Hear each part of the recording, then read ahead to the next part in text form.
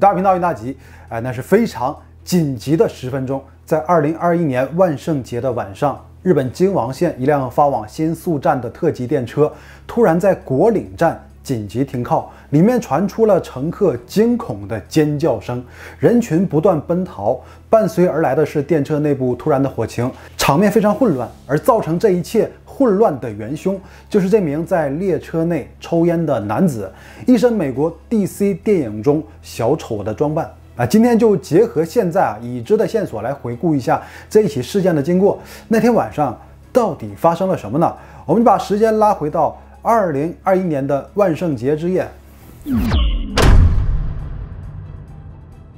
2021年10月31日，也是一个星期日，坐标日本东京，被称为24小时不眠之街的涩谷区。当然会有好多人在万圣节之夜走上街头，毕竟为了这个夜晚，他们很用心的打扮自己，所以人流当中夹杂着各种妖魔、各种牛马，人群变成狮群，地标变成地府。这种奇观一年只有一次就很多人都会拍摄纪念。而在一个镜头里就记录下了一位特殊人物就是这个黄色短发、小丑装扮的男人，他叫服部恭太，24岁，他要从这里去乘坐电车。此行的目的正是不久之后发生的无差别袭击事件。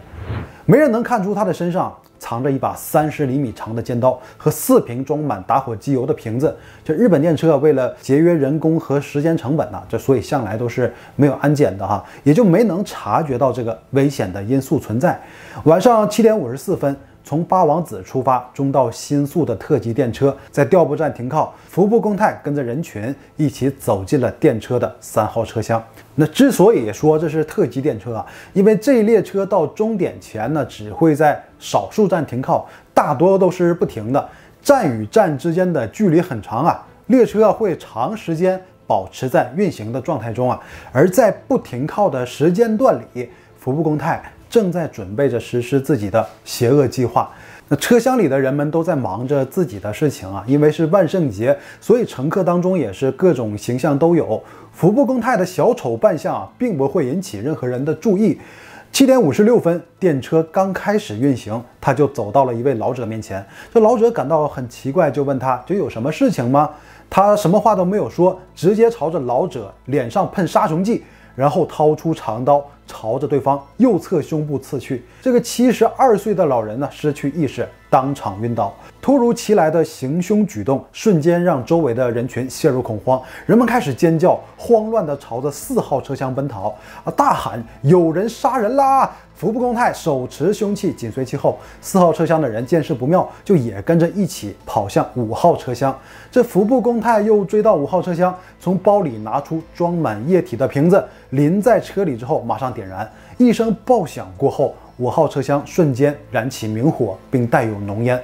与此同时有人触发了车厢内的紧急制动，电车在国岭站紧急停靠。因为不是原计划的停靠站，而且车门没有和月台对齐，所以导致电车门和月台的门无法开启。乘客们直接打开窗户，依次跳窗逃生，场面非常混乱。逃出来的人也是第一时间就进行了报警。就正在车厢里的人拥挤在窗口的时候，服部恭太却放弃了继续行凶作案，走回到了2号车厢，远离火源的地方坐下来翘起2郎腿，抽着烟，淡定地等待警方到来。那此时的车厢里面一共有17人受伤，年龄最大的72岁老人受伤最为严重，那其余的人全都是吸入了毒烟万幸的是事件中没有人丧命。消防车到达后30分钟把火消灭掉。服部恭太在警方面前没有做任何反抗，很坦然地说自己很懊悔，原因是没能杀掉更多人。他作案的目的就是想要获得死刑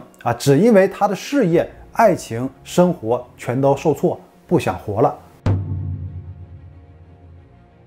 1996年11月，服部恭太生于福冈县福冈市，他一直和父母、妹妹一起生活在一片集体住宅区。以前是一个很普通的男孩，性格开朗，从形象上来看，感觉还是比较阳光的。曾就读于福冈县立高中，据说高中时期有过被霸凌的经历。而在这个时期，他也一直交往着一个女朋友，合照中的他们看起来非常甜蜜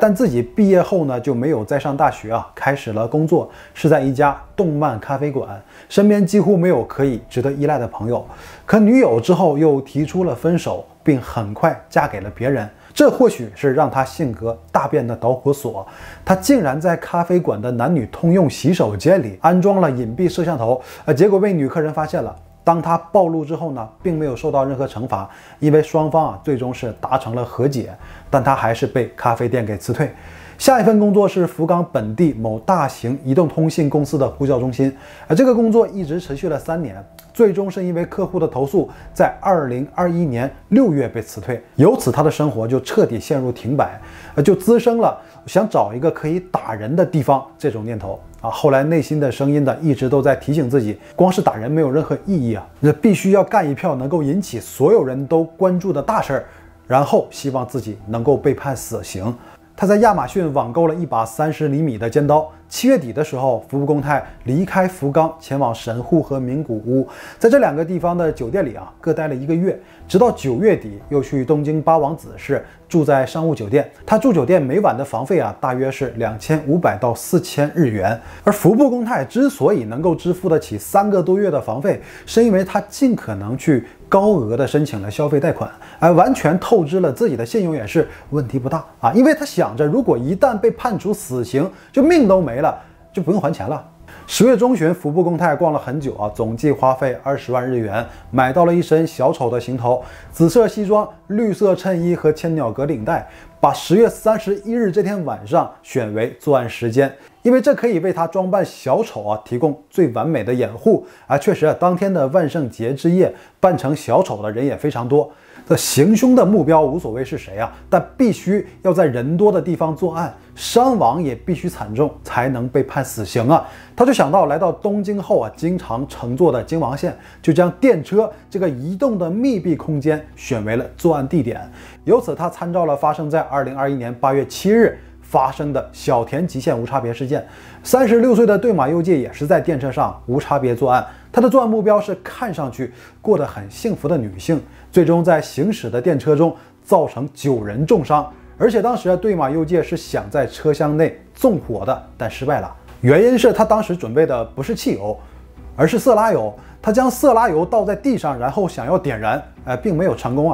服部恭太认为这就是前车之鉴考虑到这点，他买了10个打火机油，灌进了4个塑料瓶里。他又担心呢一次性打火机会点火失败，还专门准备了4个防风打火机。如此一来，比对马佑介的食用油成功概率会更高。然后他买了喷雾杀虫剂，并不是用来直接攻击人的，因为他知道喷雾剂容易引发爆炸，如果跟明火作用在一起所产生的爆炸可以迅速增加火势。可如他所预料，当时现场确实有爆炸，但并不如他所预期的威力那么大。这些一切准备完毕之后呢，10月31日下午5点左右，服部恭太把所有物品装进包里，只身一人奔赴每年万圣节最热闹的东京涩谷区，在熙熙攘攘的人群中闲逛了半个小时，下定决心之后就走进了京王线的地铁站。这万幸的是服部恭太的作案计划还是出现了偏差。那虽然没有具体交代但我个人感觉他真正计划的杀人手段或许并不是想用刀，而是纵火他想把整列车全都烧掉。之前提到这是一列特急列车，他从调布站上车，然后是要途经步田站，最终电车紧急制动在国岭站。我特地搜了一下这2站的月台情况你发现这2个站有什么区别没有相比于最终停靠的国岭站，步田站的月台和电车之间是完全被木门所隔开的。那电车启动的2分钟内，他就开始作案，并且马上纵火。如果电车在步田站紧急制动，并且车门还没有对齐的话，那所有的门就完全无法打开乘客连跳窗的机会都没有。那这样的话，真就成了一个全员被困的封闭空间了。最终，电车是紧急停靠在了半封闭护栏的国岭站，乘客才得以跳窗逃生。而作为手里有武器的服部恭太，明知道所有人都在车厢里排队跳窗，这时候也是追杀的时机，但是他却并没有这么做，反而是直接坐在了椅子上，放弃了之后的所有行动，因为他的计划已经失败了啊！他抽着烟，等待警方到来。这种状态完全就是泄气了啊！假如不田站之后的所有月台都是全封闭的木门，或者是真的在隧道里面停下，致使乘客无法逃生啊，那就不会是我们所看到气定神闲的小丑在那儿等待被捕，而是真的将会发生惨绝人寰的惊世悲剧。可以参考我们之前说过的这韩国大邱地铁惨案，他被捕的时候身上还有没使用的打火机油，就警方问他为什么没有全都用掉他说当时看到人们已经逃出去了，就觉得没用了。也就是说，反之的话，他还会继续加大火势，那后果就不堪设想。那服部恭太说给自己立了目标是要杀2人以上，而认为杀2人以上就会获得死刑，他自己并不想自杀没能如愿，让他感到非常郁闷，完全没有反省的意思而他这一身小丑的装扮和这个造型基本上是锁定了2021年公共安全事件的名场面。他所要对外表达的信息也已经很明显了，就是要以自己心中的公允为标准，对社会进行一次制裁。也正是小丑这个角色在影视作品中所要做的事情。 Why so serious? Why always Joker? 为什么总是小丑要多么中二的人才会如此在意一个虚构的形象 Hello.